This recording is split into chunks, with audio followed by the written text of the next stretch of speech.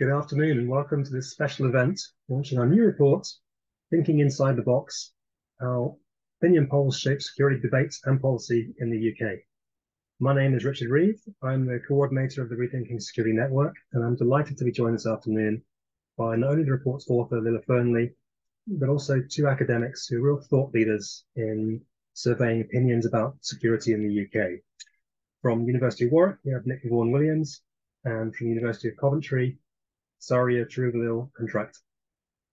It's been an enormous pleasure working with all three of them on this report and also on our Alternative Security Review project. Now, part of that project to redefine the way the UK thinks about security policy has been testing out or experimenting with different ways of understanding how ordinary people or people from different backgrounds and identities perceive their own security needs and priorities. Thanks to Lillah's research and analysis, you can see how opinion polling is currently used, but how it also sometimes gets in the way of assessing what people really think. And she has some really great recommendations to get past that. So the format for this afternoon will be, first we'll hear from Lillah Fearnley, her findings and recommendations. We'll then hear from Nick on the wider context of security polling and the mixed methods research. And then we'll hear from Saria on some of the specifics of surveying minoritized or underrepresented groups and how we've been using these methodologies in our own alternative security review. We'll then have a question and answer. So please feel free to ask your questions in the Q&A box at the bottom of your screen while everyone's talking. Now, over to Lillah for the first presentation. Whose voices are reflected and whose are absent, whose definition of security and threat and appropriate response are presented, what questions are asked and what's missing. Ultimately, it led us to question whether these surveys were able to reflect the opinions of a diverse UK public and whether they could be shaping the debate rather than simply reflecting public opinion. Given this potential influence on public and wider political narratives about security, these questions felt particularly pressing. The study aims to address some of the questions. It focuses on how public opinion on security issues in the UK has been measured and assessed, and it looks at how policymakers have consulted on and responded to it. It analyses how different approaches to understanding the nation's security needs shape the outcomes, and it poses questions on whose security is privileged, whose perception on security is privileged, and whose perceptions of threats are prioritised. It asks what security response options are presented and which are excluded. It also identifies approaches that have been used to reveal a richer, more diverse and arguably more comprehensive picture of UK security perceptions. And it offers recommendations about how things could be done differently, including in future security reviews. And as I think Richard mentioned, the findings also have informed the alternative review being carried out by Rethinking Security. So the research for the study was divided into two parts. The first part looks at the surveys themselves. It examines the framing, the language and focus of the questions, and including the questions not asked, the gaps. It draws on 39 public opinion polls and surveys carried out in the UK over the last decade, with questions on security and insecurity, UK foreign intervention in conflict, specifically the government's response to the Syria conflict, and UK government security policy priorities and spending. The second part explores the relationship between public opinion and policy making, focusing on the role of public opinion on the debate on intervention in Syria in 2013, looking at the Commons debate, and the process of public consultations for the UK government's 2015 and 2021 national security strategies. While there are some notable exceptions, the study found that the majority of the surveys reviewed do not make explicit the definition of security on which questions are based. Rarely do they seek to understand how the public understands and defines security. They tend to frame security in terms of the state, national or multilateral interests, rather than people or communities or citizens. They reflect elite definitions of security and threats, and are not inclusive of minority or marginalized perspectives. And finally, they tend to favor militarized responses. For example, of the 16 reviewed surveys on UK intervention in Syria between 2012 and 2018, only 6 tested public support for non-military approaches to the situation. Of the 17 questions on security challenges or threats in the 12 surveys that contain these questions, only 4 refer to citizens or communities. And importantly, none of these were fielded within the 5 years before the 2021 integrated review of security, defense, development, and foreign policy. None of them frame security in terms of people or communities. The way that security and threats and challenges are framed, i.e. who needs protecting from whom or what, is likely to influence what approaches or responses the public deem appropriate and legitimate for building and maintaining security. The assumptions in most of the surveys that we reviewed appears to be that security means an absence of threats to the state or its interests. However, if security were defined differently, for example, a shared freedom from fear and want, a very different picture may emerge. The majority of surveys use predefined lists of threats. These largely reflect the priorities of policymakers. Only 2 of the reviewed surveys include open questions alongside those closed questions. And responses to those open questions revealed that the public tend to prioritize different security challenges, and that they're not necessarily aligned with those presented in the pre-identified lists. Threats that disproportionately affect minority and marginalized groups were mostly absent from the surveys that we reviewed. For example, racism, far-right extremism, sexual or gender-based violence. Again, there were some exceptions, but this was the majority. Some surveys included minority or marginalized groups among the list of possible threats. For example, some included refugees from conflict zones, economic migrants. And furthermore, minority or marginalized perspectives may not be visible in representative samples, so these perspectives are missing. There's also the risk that designating these already marginalized groups as potential threats to UK security could reinforce suspicion and hostility and increase threats to their own security. This is something that needs to be considered. The exclusion of threats in these predefined lists that disproportionately affect minority or marginalized groups from most of the surveys begs the question of whose perceptions of security are prioritized. It also raises the question about who identifies the list of security threats, who decides what can or cannot be deemed a threat. Do the security issues presented really reflect the public's perceived sources of insecurity or the existing concerns of those who commission the research and set the questions? I'm now going to turn to the research that was on the relationship between public opinion and policy making. This relationship, as I'm sure everyone listening knows, is complex in that governments and politicians seek to both influence and respond to it. Untangling which is complex. There does appear to be a strong link between well-publicized public opinion polls, including those conducted by newspapers and on sort of front page news, and the government's decision on military intervention in Syria in 2013. But this isn't always the case. Missile strikes went ahead in 2018 against poll findings. So public opinion clearly is not always the sole or decisive factor in this. Efforts to incorporate public opinion in national security strategy development have been limited.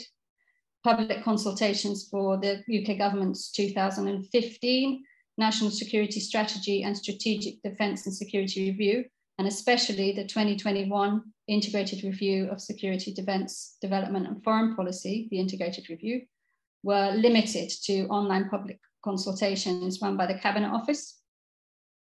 there weren't any proactive attempts by government to reach out to a wide range of stakeholders, despite this being recommended, well, public stakeholders, the general public, despite this being recommended by external experts ahead of both reviews. The online public consultations for the integrated review didn't seek to understand how the public defines security.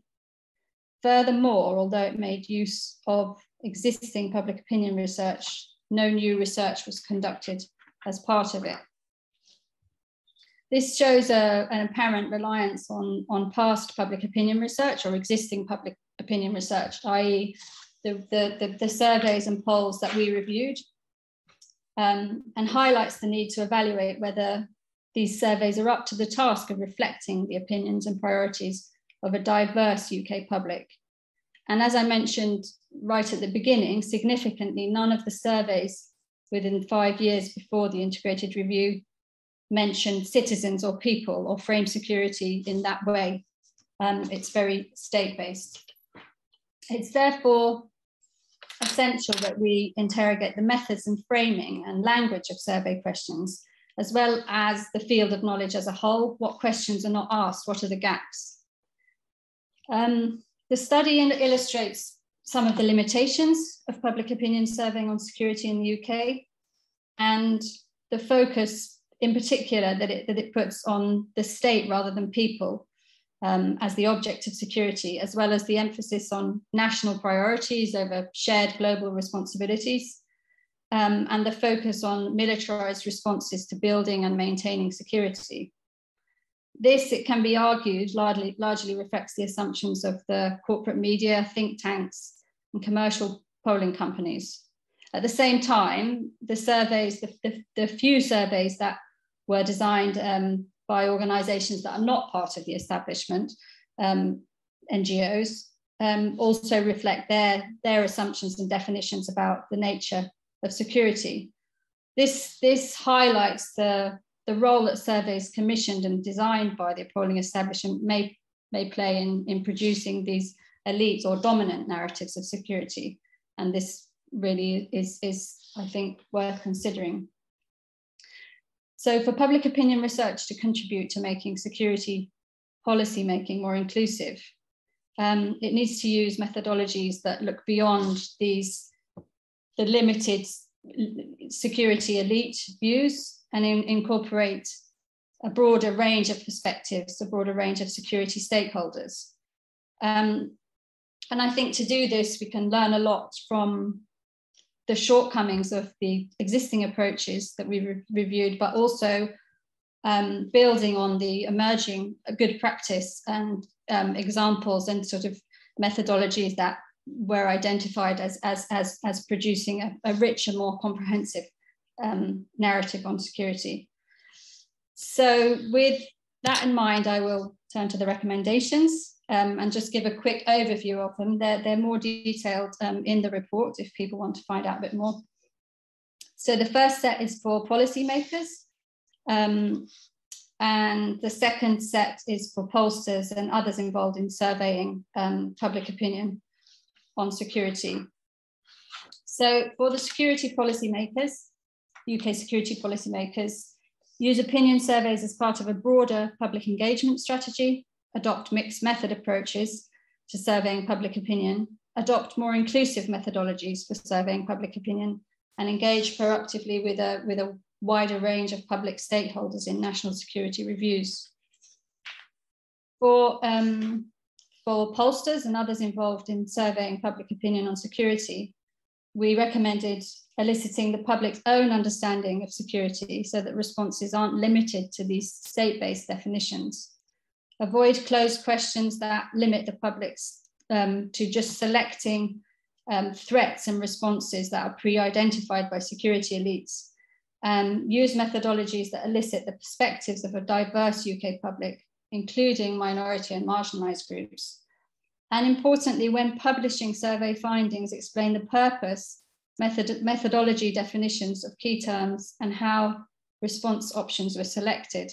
I think the final one's especially important. We don't see this in a lot of surveys. How were these predefined responses selected? Whose opinions do they reflect? And that's it. I'll leave it there. Thank you, Richard. Thank you very much, Lillah. It was a great overview of the report and its findings, which is, again, very much worth checking out in full on the website. So we'll turn now to Professor Nick Vaughan-Williams. He's Professor of International Security, Vice Provost and Chair of the Faculty of Social Sciences at the University of Warwick. His research focuses on the international politics of borders, migration, and security, as well as perceptions and experiences of everyday security threats in the UK. His research includes large sample surveys and focus groups of ordinary people, I can use that term, and he is no stranger to the policy world, having presented his findings, having been commissioned by the UK government, European Commission, and the Maltese government as well. So Nick, over to you. Thanks very much indeed, Richard, and good afternoon, everyone. I just want to begin by congratulating Lillah on an absolutely fantastic report. It's really interesting, it's really insightful, it's extremely well researched, and I for one think its findings and recommendations deserve widespread attention. For me, the report highlights what I see as a paradox in the relationship between public policy and public opinion regarding national security in the UK. On the one hand, we've seen, as Lillah mentioned, successive national security strategies emphasising the role of citizens in supporting, cultivating societal security and resilience. And yet, on the other hand, we know that public awareness of national security strategies is low. There is little public engagement in the formulation of national security policy, and frankly, not much is known about how diverse UK citizens think about and experience security in the context of their daily lives. So I'm very interested in Lillah's report because it addresses a number of issues that I've been working on in the context of that paradox over the last 10, 15 years or so. And I guess in this context, two projects of mine might be relevant. The first was called Public Perceptions of Security Threats in Britain.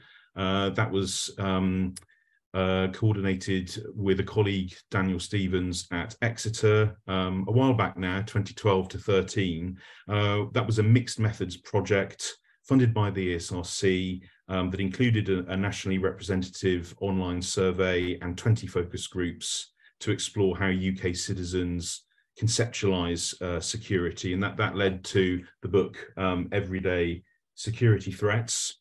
And then the second project was Border Narratives. And this was a qualitative project funded by the Leverhulme Trust, which involved 24 focus groups across 11 EU cities to understand how EU citizens experience the so-called migration crisis, and that led to Vernacular Border Security, which came out a year or so ago. I guess I wanted to reflect on perhaps 5 key points that connect my research and Lillah's report. The first is that the notion of public opinion is, of course, a contested and frankly ambiguous concept. For some, public opinion is a preformed object of analysis that we can measure through surveys and opinion polls and so on. For others, public opinion is more of a social construct. It's produced through the methods that we use in order to study it, in inverted commas, and perhaps public opinion for those colleagues is seen very much as being produced through intersubjective interaction. I suppose minimally, and where I stand, we might say that there's always a politics of public opinion. There's always a politics of producing the public. And for this reason, as Lillah's report highlights, we need to think carefully about the framing of the questions. This will shape results and have a bearing on what and or whom is included. And in the first project I mentioned, our surveys and focus groups suggest very much that individuals perceive different kinds of issues as security threats, when we think at different scales, whether or not that's at the personal level, the community level, national level, or global level. I think, therefore, policymakers need to be attentive to those dynamics when drawing on survey findings as quote-unquote evidence for policy formulation. That's the first point. The second point is that I think when we think about public opinion polling specifically on the issue of security, the questions themselves can have a securitizing effect on the public that those methods produce. So one example to pick out of my latest research is that in the Standard Eurobarometer 84, at the height of arrivals to Europe in autumn 2015, the question was asked, in your opinion, should additional measures be taken to fight illegal migration of people from outside the EU? Well, you know, unsurprisingly, 90% of EU citizens said yes. And, you know, because of the way that that question was framed, we might want to call into question policy conclusions that therefore, you know, a vast majority of EU citizens want tougher border security. And I think we need to be very attentive, therefore, to what I call the securitization of public opinion by methodological design. The third point is that clearly we need to take into consideration the broader socio-economic, political and cultural context in which surveys on security take place. Here I'm thinking about the impact of disinformation and post-truth, political communication cultures, and how they've sown the seeds of uncertainty and confusion. And, you know, some of the work that I've been doing recently in focus groups, including in the UK, on migration and border security, suggests that there is widespread misunderstanding of these issues and of security in general. That leads to my fourth point, which is that there is evidence that, you know, there is widespread non-knowledge or ignorance among citizens of these issues. Our 2012 survey suggested that less than 10% of UK citizens are aware of the national security strategy. Many of our citizens in focus groups felt disenfranchised from the formulation and implementation of that policy. There was a fundamental disconnect between the range of issues that policymakers and citizens considered to be security threats. So in our survey in 2012, only 3% saw terrorism as a personal threat, despite this being a tier 1 issue in the national security strategy. There are a whole range of other issues that were far more pertinent to people's everyday lives. And of course, many from minoritized groups commonly felt that government messages actually increase rather than decrease their perceptions of threat and insecurity. So finally, my fifth point would be that when thinking about the conditions, perhaps for a more inclusive approach to researching these matters, it's really important that we think about the kinds of questions that we're asking of whom. I think there's value in qualitative work to better understand the contested meanings behind public understandings of security, threat, risk, resilience, and so on. And for me, narratives are really important because we're dealing with social meaning making. So combining methods, as Lillah's report suggests, would seem to be a fruitful way forward. Clearly, there's a need for more research about how intersecting considerations around gender, age, class, ethnicity, and religion shape those everyday understandings. And I suppose I want to conclude my last point by saying that also our focus groups suggest widespread interest in and demands for greater democratic engagement with the formulation of national security policy. And so I think beyond being polled, our focus group said that there was very much a political demand for a move from, if you like, simply consumer surveying of views to a paradigm of greater citizen participation in the formulation of national security strategy. So I hope that you know, I've indicated some of the ways in which my work intersects with the findings of Lillah's excellent report, and I would urge everyone on this call to read that report. Thanks.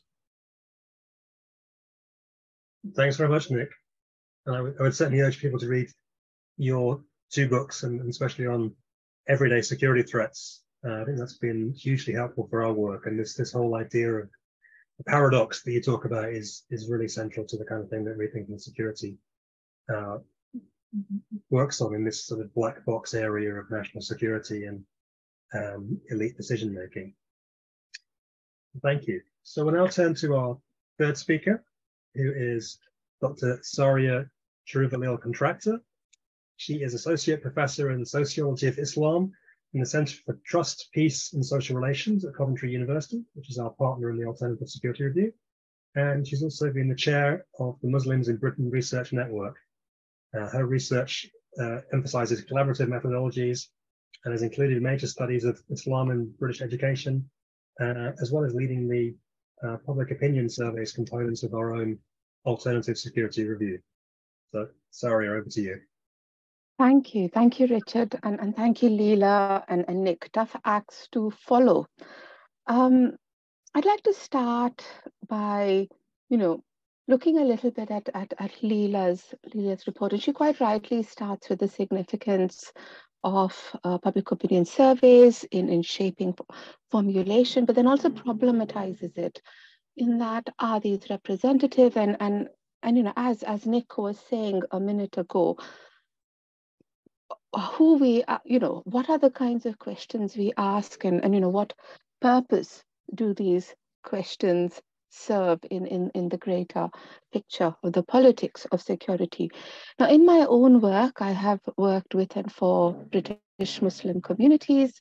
I've run surveys with them, and I know, the both qualitative as well as quantitative evidence suggests how tired Muslim communities are with this relationship that lots of surveys make between Islam and ordinary Muslims and terrorism. And that's how they feel resentment, they feel sidelined, and they feel security policy there does not reflect their opinion. And that is only one, minoritized group among so many others. And we are not, as Lillah points out, that we're not collecting intersectional, we're not collecting data about individuals' intersectional identities. We're not trying to see in current surveys where people are coming from when they answer questions about security. And often there is this imposition of national security speak and national security issues on people and on communities so as to produce this public narrative that then goes on to inform policy. So you're kind of in this, catch 22 situation where, it's a self-fulfilling prophecy in some ways. Now, I do a lot of work with children in the care system. And when I ask social workers, when I ask care experience young people, what does security mean to you? It is a completely different narrative. It is about having a safe home. It is, it's even more intimate than that. It is about having people whom you can trust will look after you and who will have your best interests. When I speak to people in the interfaith world where I do a lot of work, security can mean, meaningful engagement, meaningful understanding between Britain's different religious and non-religious groups that extends beyond mere toleration into respect, into meaningful dialogue, into understanding. So security can mean very, very different things. Now, coming back to Lillah's report, in her report, she encourages us to think about how and why we phrase questions. She encourages us to think about open questions where we are not just giving, respondents 2 options to choose from. And I think underlying all of this is she challenges us to think about researcher positionality.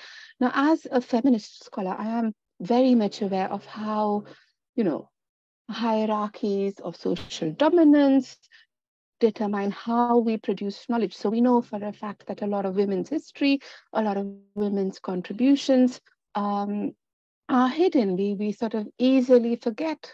We easily forget that George Eliot was actually a woman, and we also forget that she had connections to Coventry. I like to say that wherever I go, George Eliot had connections to Coventry.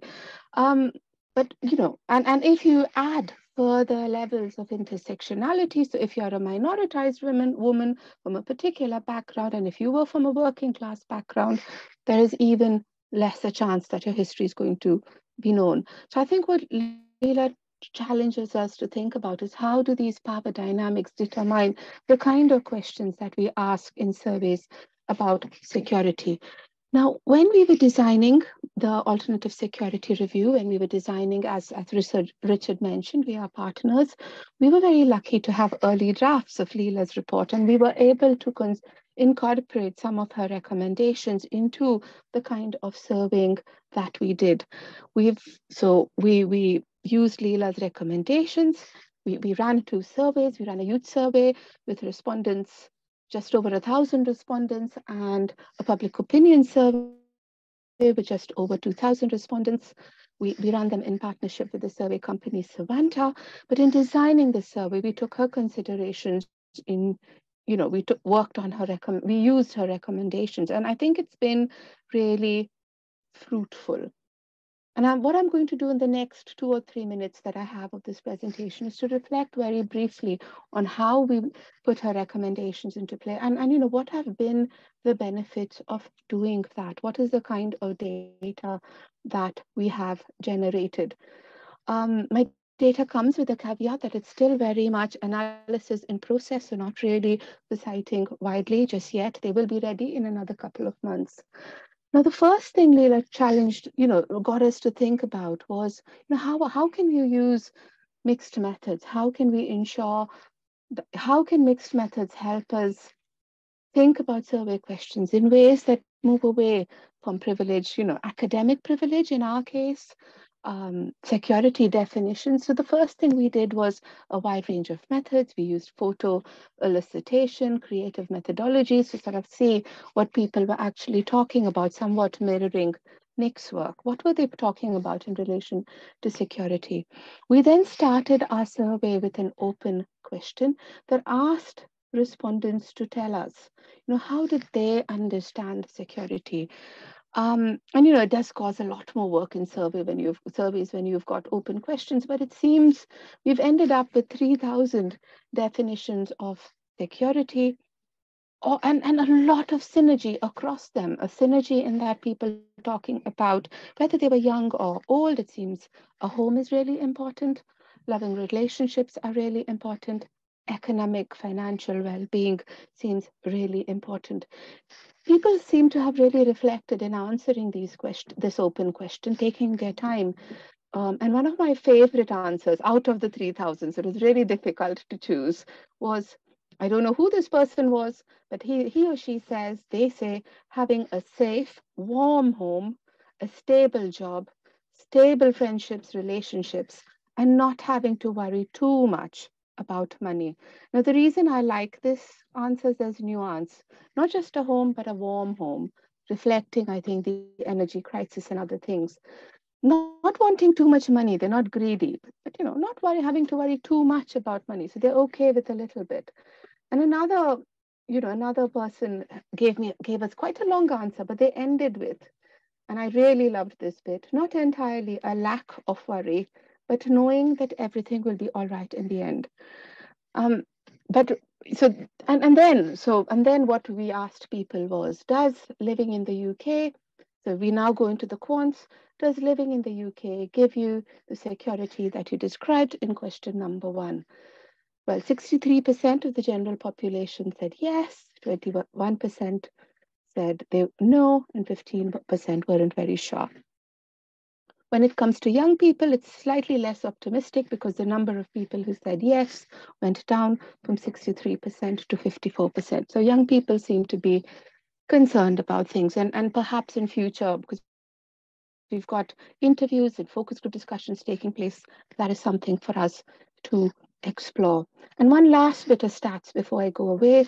We wanted to see how people understood security now, not from the open-ended personal framework, but from the literature security policy framework. And we gave our respondents a range of options, state security options, personal security options, to see what really mattered to them. And we asked them to rank these options. Now, in our public opinion survey, 39.1% of our respondents ranked this particular option as number one, which was ability to go about my daily life without threat. 41% ranked financial economic well-being as their number one choice. 23% said a strong military power, 12% said effective law enforcement. For young people, it changes a little bit in that there seems to be more emphasis on personal security and even less emphasis on state security. Only 13% of young people ranked a strong military power as their first option. So to close, right, and I could stay here forever, it's fascinating stuff. To close, I think Lillah Fearnley's report has, Lillah, your report has given us a framework that is relevant and useful, not just for security studies, but it is, your recommendations are things that I think we need to take even more widely into how, sociological studies of everyday life. How do we, in my work, how do I talk about women and history? How do I talk about and survey children in care? So thank you very much. Many congratulations on, putting it together. And I'm sure it's, it will be impactful, not just for security studies, but way beyond.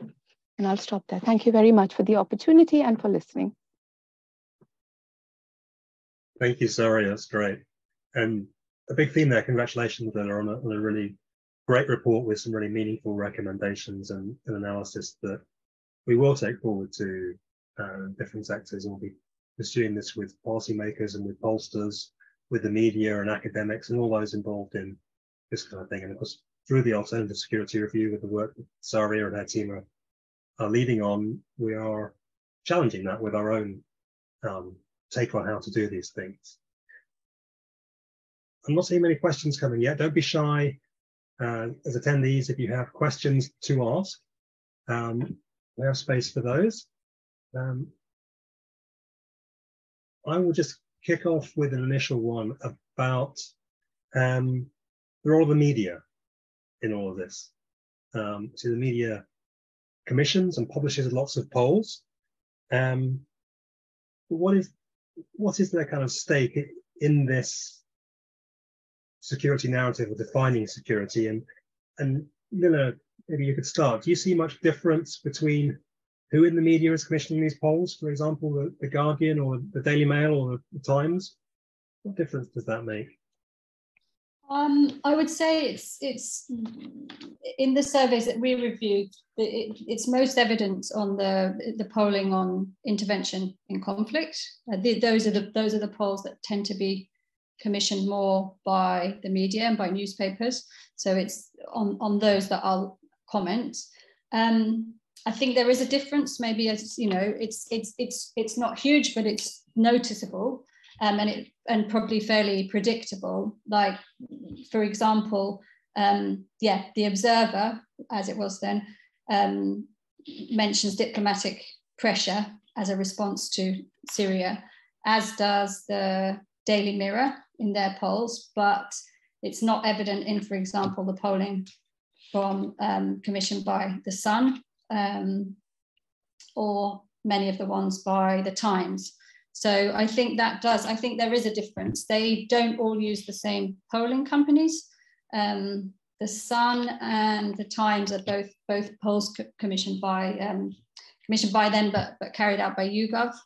I don't know what that relationship is there, in terms of how much influence the commissioners of the surveys have versus those who conduct them. But I would say that there is an influence, and obviously, if survey findings make front page news, which they sometimes do if it's a newspaper commissioning it, then the impact is far greater, both on the public imagination and potentially on policy debates. It was the newspaper headlines and the polls in the headlines that were cited in the Commons debate on Syria in 2013 a lot of the time. So,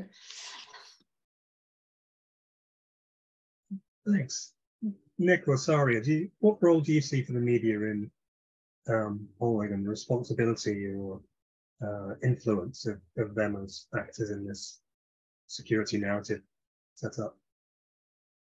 I can say something very, very briefly. I mean, in the context of our 2012 study, we were very keen to be attentive to the context in which our polling and the focus group work took place. And you know, building on previous research, we know that the news media may exacerbate certain you know, perceptions of threats with a focus on conflict, with a focus on catastrophe. You know, these emphases, which of course sell papers, will have an impact on public perceptions of threat at different levels.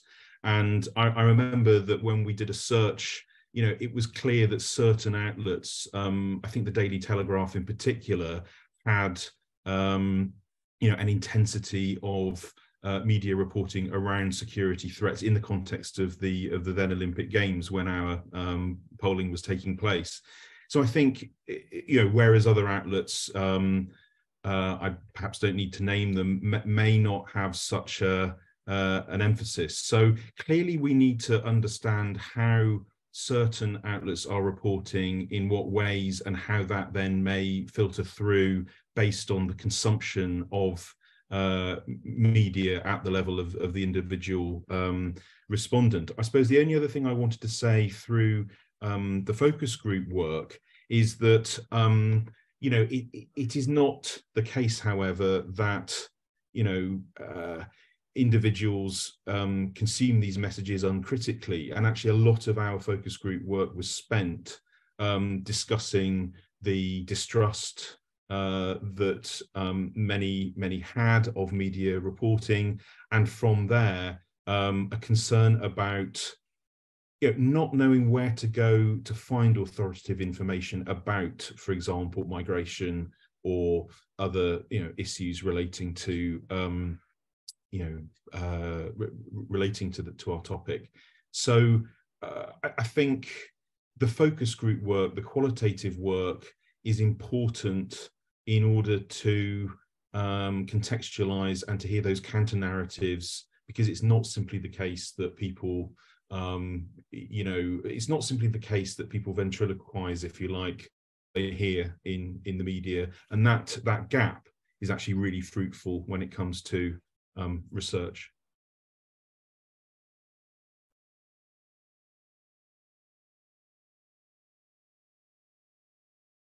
Richard, you're muted, but if you want me to come in, I'll come in briefly. Sorry. Go ahead. So I was thinking about a survey that me, together with Professor Matthew Guest from Durham, Professor Alison Scott Bauman from SOAS, and Dr. Shuruk Naquib, we ran an AHRC funded project a few years ago now, entitled, that looked at narratives of and lived experiences of Islam on university campuses across the UK. Now, as part of that research, we ran a big survey, and I remember we asked people, and I don't have the numbers in front of me, but one question we asked respondents was, you know, what are the sources of, what are the main sources of information when it comes to understandings of religion in general? And we gave them a whole range of options. And when it came to religion in general, participants rated friends and family the most. Theological leaders, you know, so parish priests and whatnot came second, and then there was the media. We then had another question where we asked people, you know, what are your main sources of knowledge when it comes to Islam in particular? And suddenly the media occupied #1 spot, indicating, I think, the significance of media when it comes to understandings of minoritized identity minoritized people with minoritized identities might not always be in your friend circle, in your network, certainly if you live in rural contexts, so depending on where you live.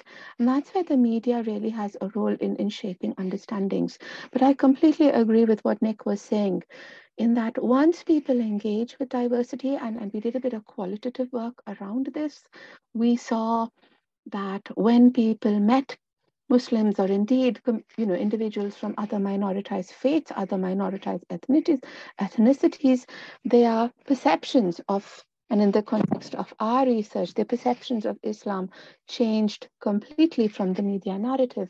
And in particular, I remember a young African Caribbean heritage, a man from African Caribbean heritage, and he spoke to us about how prior to meeting Muslims, he was scared of them. And when he was told as a first-year university student, his roommate was going to be Muslim, he considered deferring his studies for a year. But he then met his roommate and they became good friends, and he understood what halal food was. It wasn't a recipe. And he says, I realized they weren't all terrorists there. And Islam brings everybody together. It's sort of, and he used the word, a brotherly faith. So I think we should give credit to the general public where it is due. But yeah, the media does have a significant role. And if you want to read about the Islam on Campus project, just Google representing Islam on campus and you'll find lots of stuff. Thank you. We have a question from Celia in Keeley, I think. She says, focus groups have been mentioned. Would anyone comment on the use of citizen assemblies in the process of awareness of the wider issues? Is that one of the things we maybe mean when we talk about mixed methods research, or is that something beyond the scope of opinion surveying?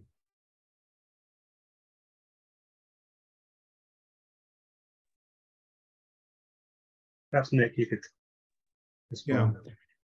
So, I mean, obviously there is a tradition of working in democratic, deliberative democratic theory that seeks to understand how we can move towards more qualitative, in-depth, longitudinal understandings of views. And I think, assemblies are potentially one way to go. I mean, I think we probably have to say a few things. So firstly, any kind of methodology is clearly not without its implications. And so I suppose, I for one would be cautious about discounting any role that surveys can play. I mean, clearly, a well-designed, well-thought-through survey that is reflective of the assumptions that it makes, that is reflexive in drawing on perhaps other qualitative work in its design, could yield extremely interesting insights. Equally, focus groups that ask closed questions, that make all sorts of assumptions about the referent object of security, whose security matters, those methods would not be an adequate corrective to some of the issues that Lillah's report highlights. So I don't think it's about the methodology in and of itself. I think it's about the disposition of those designing the methods. I think it's about an openness ultimately to exposing the research to findings that may be, unforeseen, challenging, whatever.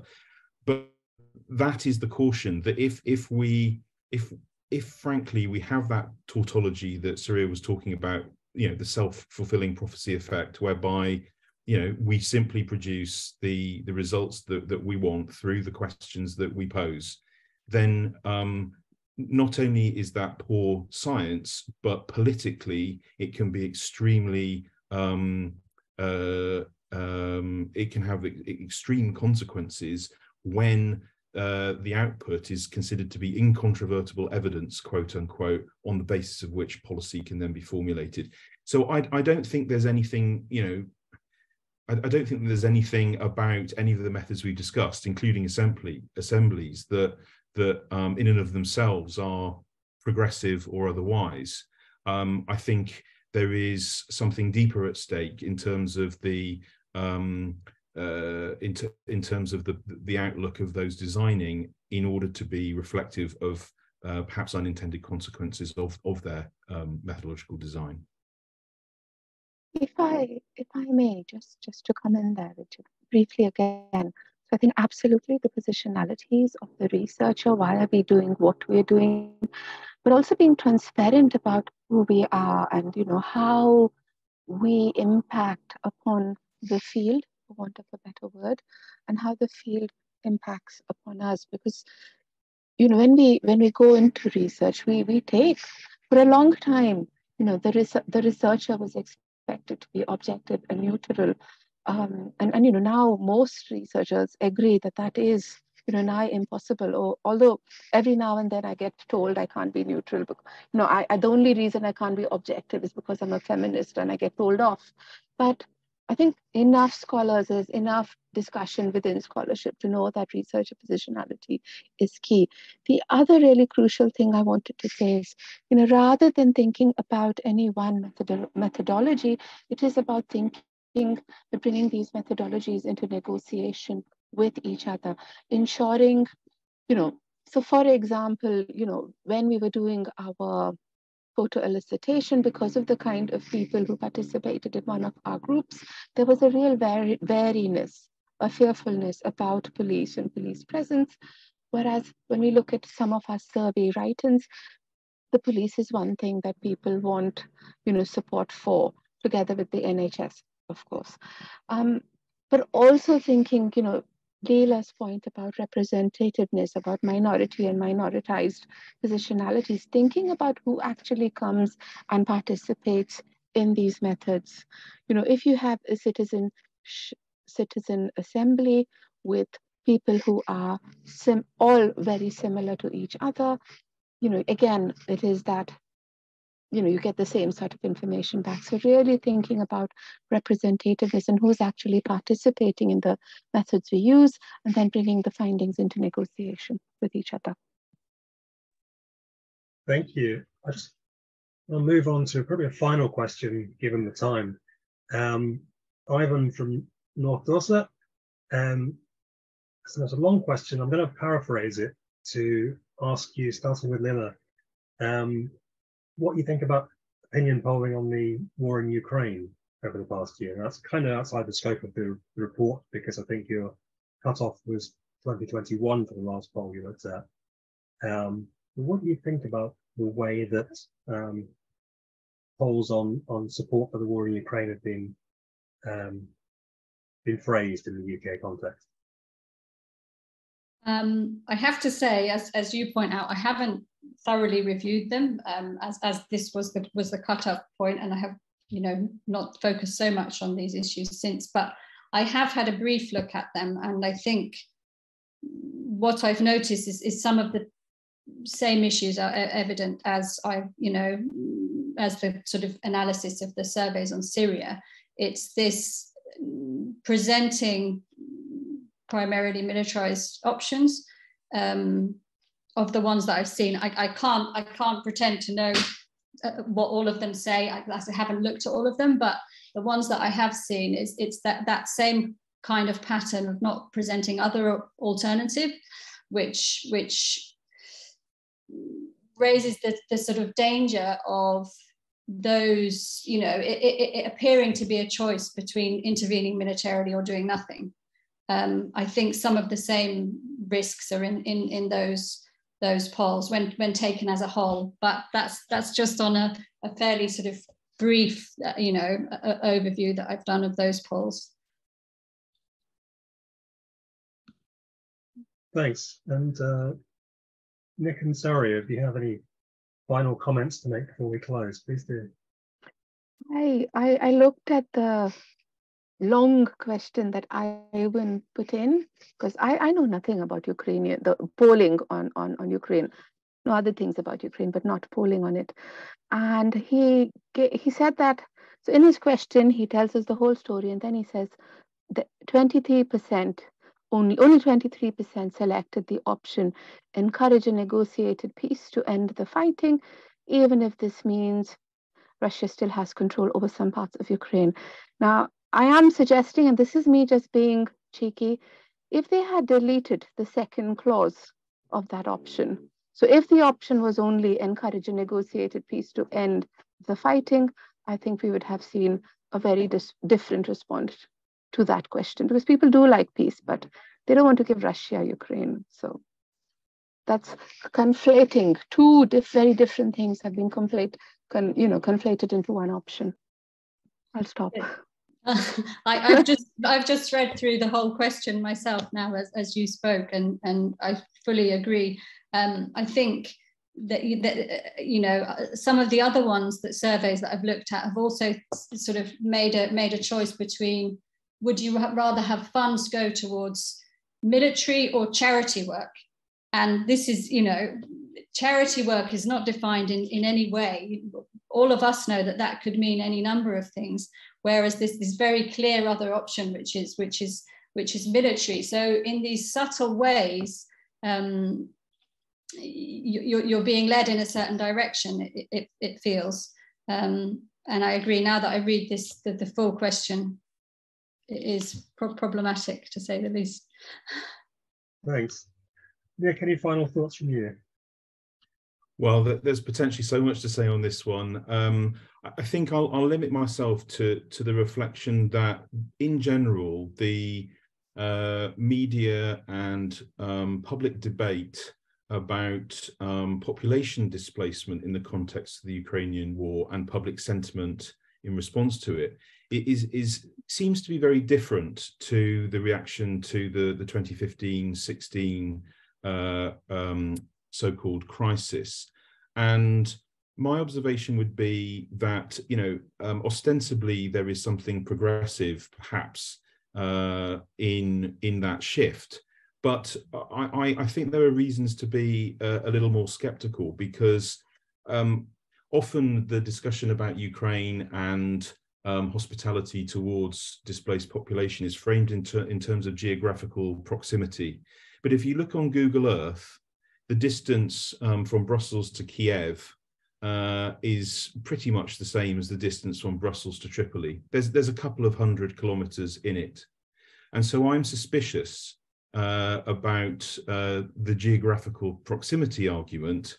And, I think we need to interrogate questions about, would you be willing to house a Ukrainian refugee when framed in that sort of language, when we know that references to sort of ways of life are perhaps metaphors for other differences that are not made visible in the way that the debate is framed and that polls are constructed. Thanks very much. Yeah, I think that's very telling in some of the differences between this particular security issue and the migration crisis or issue in 2015-16, or indeed the Syria vote in 2013 that Lillah talks about in her report. But we need to close now, so it just falls to me to thank Lillah for this excellent report. Thank you to Zaria and Nick and Lillah for joining this really interesting panel. Thanks to everyone who's attended and asked questions, or indeed is watching the video of it later. If you want to find out more about our alternative security review, do please look at the Rethinking Security website, where there's loads of information, not just about what we're doing and our partners at Coventry University are doing, as well as Lillah's report, but also how to get involved with it. So there's a public call for evidence. We'd love to hear what everyone out there thinks themselves about their security needs and priorities, how they define security, what they think the government or authorities should be doing about our security or insecurity. And we'll also be doing an international consultation. So if you're not in the UK, but you have strong thoughts about UK foreign policy, we'd love for you to be involved in our international consultation on perceptions of UK foreign policy on the 6th and 7th of June loads more details about those on our website and on our social media. But for now, thanks everyone for joining and enjoy the report. Goodbye.